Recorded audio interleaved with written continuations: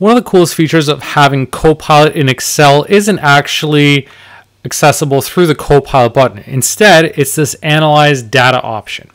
If I have a data table selected and I click on Analyze Data, what Copilot's going to do is going to actually analyze data, try to find insights that might be useful, give me suggestions for pivot tables and charts. So if I click on this, it's going to analyze my data quickly and give me a lot of different insights I may want to look at. So here we've got a suggested pivot table that shows me sales by store and salesperson. So if I like this, I can hit the plus button and it'll insert that pivot table into a new sheet. Scroll down and here we've got a chart that shows sales by product. Again, if we like that, insert pivot chart.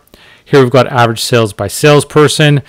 Going across by quantity. Now, some of these insights may not be terribly useful or make a lot of sense in some cases, but it gives you a lot of different ideas as to what you may want to do or how you may want to analyze and slice your data.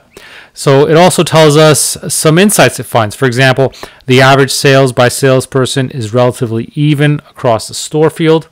So it gives us a lot of different potential ideas. And there's more results here. So I can click on Show All 13 Results. It tells me, product C has noticeably higher price. So here it's analyzing products based on their price. So again, I could insert that if I wanted to. Here it's got a really complex chart. We've got price, total sales, average sales by salesperson, and by quantity. So that's a really complex one if we wanted to add that one in. Here we've got a frequency chart by sales. It tells us that price and total sales appear highly correlated. So not terribly insightful, but it's really cool that it's looking at correlations to begin with. So I mean, that's a potentially interesting opportunity there if it finds other fields that are related to one another. Here it tells us total sales appear highly determined by the average sales by salesperson field. Here we've got another frequency chart by quantity this time. Here it tells us average sales by salesperson is relatively even across the product. Another frequency chart. Another frequency chart as well. Here, this one by average sales by salesperson. So if I scroll up to the top, though, I can actually ask it a question. So here, I click on here. It'll have suggested questions I may want to ask. I want to look at the distribution of salesperson by product, how many different store items there are, and potentially some charts that I want to create where we've got total price of rep C over a certain date. I could ask it more specific items such as what were the top 3 best-selling products. And so it tells us product C, product E, product G. So we've got their total sales. So top 3 product by total sales. So it correctly figured out what I wanted to do there, and it created or set up a pivot table that I could potentially insert into my spreadsheet. It has also suggestions here. So maybe I want to look at top 3 in product by average of total sales. So we've got average of total sales. So another interesting insight. Here we're just looking at total sales, but here we're looking at the average. So again, giving us ideas as to how we may want to visualize our data. Down here, we've got top 5 in product by total sales. So here we had top 3, but here it's suggesting, okay, maybe we want to look at top 5. Again, so a lot of different insights and ideas, ways to potentially give you ideas as to how you may want to analyze your data if you're not really sure.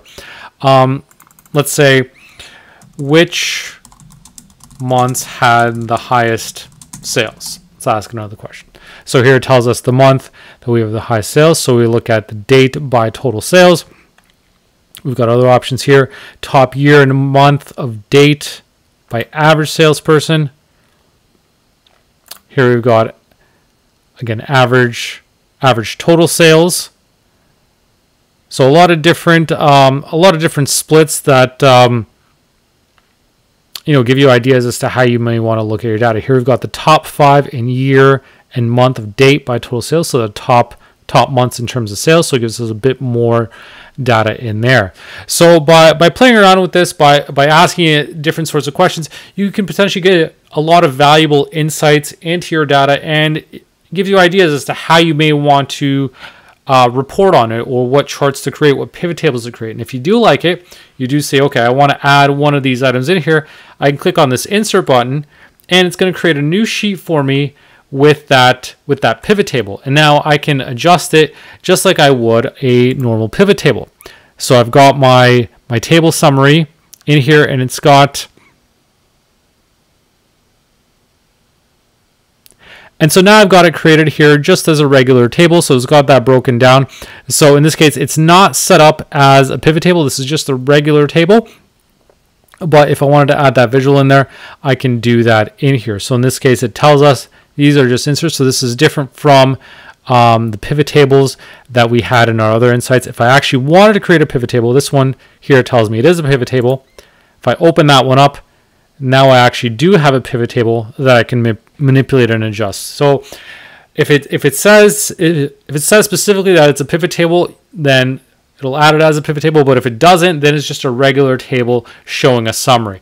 But through this analyze data feature, you can go through and go through some of the initial insights it generates for you, or you can actually dig deeper and ask it specific questions to find more detailed responses that you're looking for. But the analyze data feature is definitely an underrated one in Copilot that you may not realize that adds a bit more functionality than just going through Copilot and asking it certain questions, because through the analyze data, it's basically doing a whole bunch of different things for you at once. Whereas Copilot, if you go through the Copilot pane here and just do one by one, it's going to be a lot more cumbersome, more time consuming. Whereas the analyze data feature, the big advantage is it gives you a lot of different insights all at once, and you can sort of start to pick and choose what you want to add, or give you ideas as to what you may want to ask. So a really cool feature to check out is definitely the analyze data option.